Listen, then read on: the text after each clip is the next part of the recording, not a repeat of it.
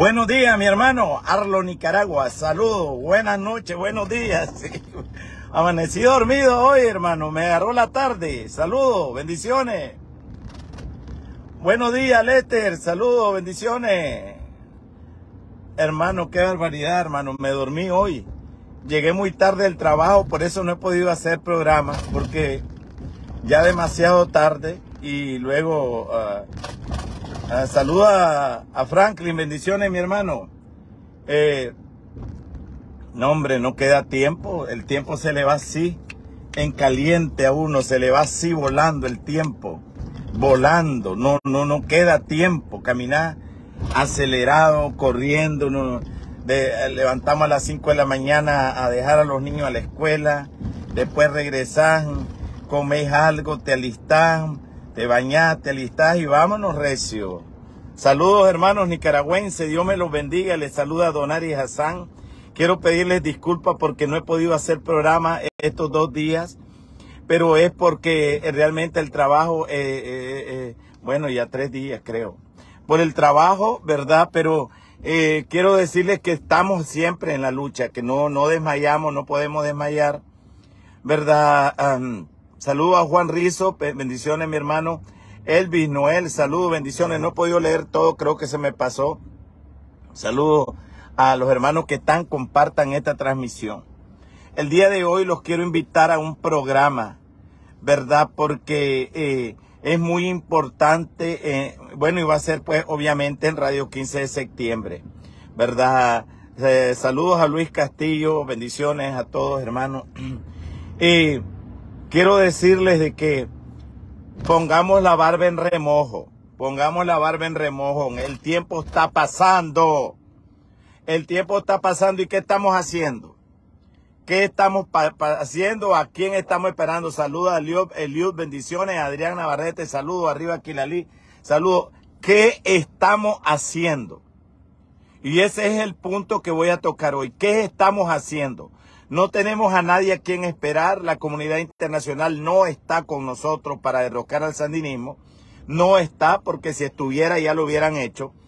Estados Unidos, ustedes saben que a Estados Unidos no le importa ya Nicaragua, no le importa lo que estamos viviendo.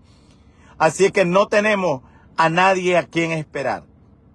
Entonces, esos puntos son los que yo hoy quiero tocar en mi programa el día de hoy, ¿verdad? No tenemos, repito, no tenemos a la comunidad internacional, no tenemos a los Estados Unidos, ¿verdad? En algún momento decíamos, y denle like a la transmisión esta mañana.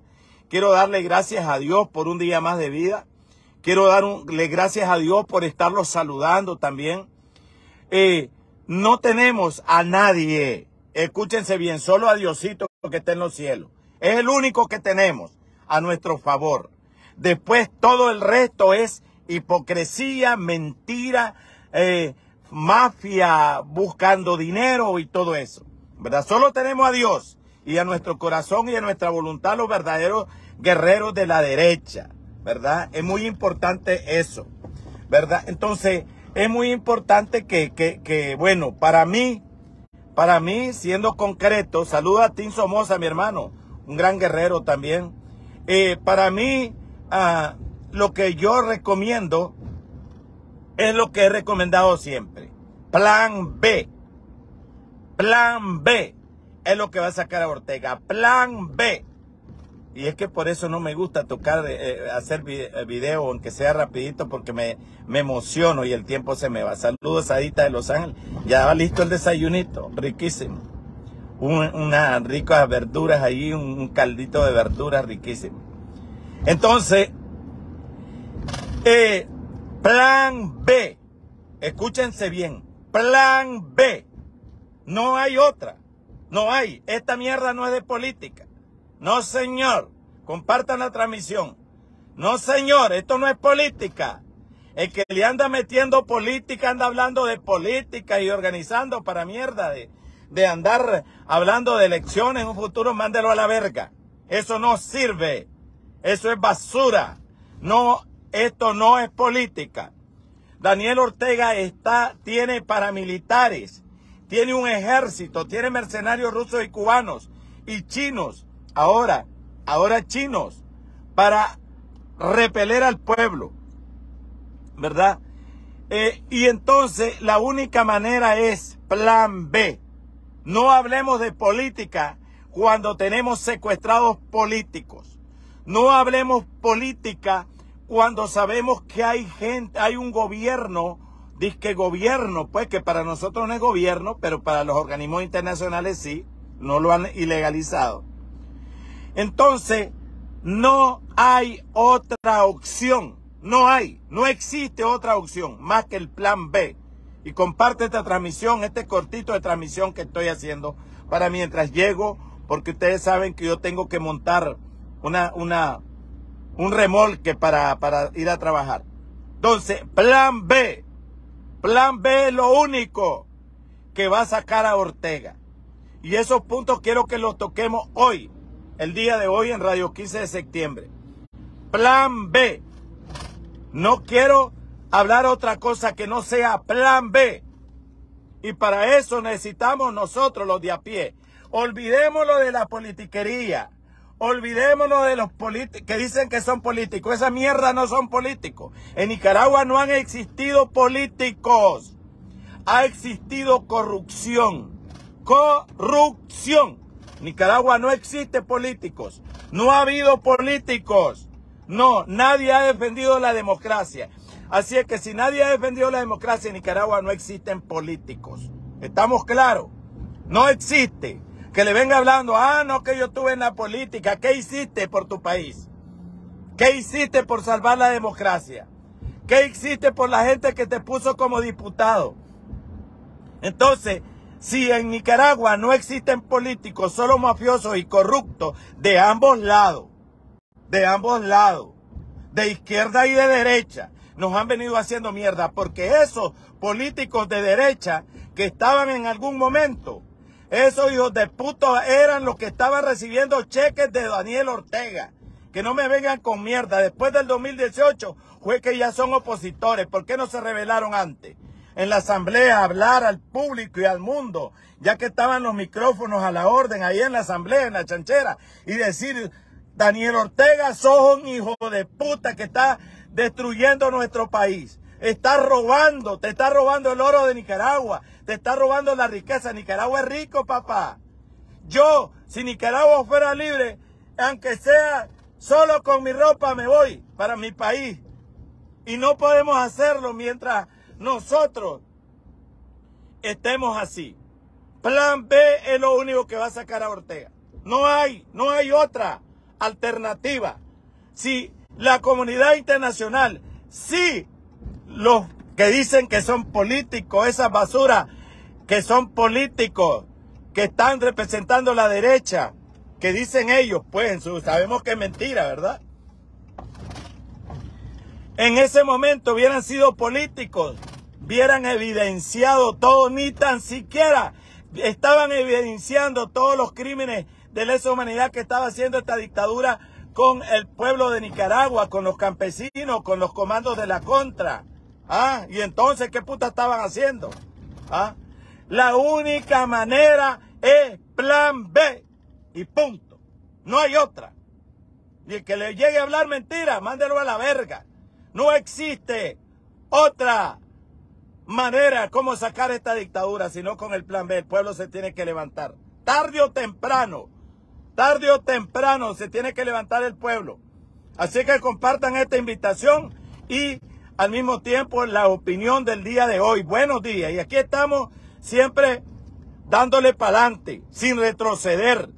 Si el pueblo toma la decisión, si el pueblo confía en alguien que pueda dirigir el plan B, que se aviente. Yo en algún momento estaba dispuesto a seguir, a hacer lo que el pueblo dijera. Y si el pueblo me dice, a ver, del Talima, andate a volar verga ya, vamos. Yo les aseguro que no me lo dicen 2 ni 3 veces. Y vamos a volar verga a estos hijos de puta. Aquí es la única manera. Y lo he dicho y lo he repetido 1 y 1000 veces. 1 y 1000 veces.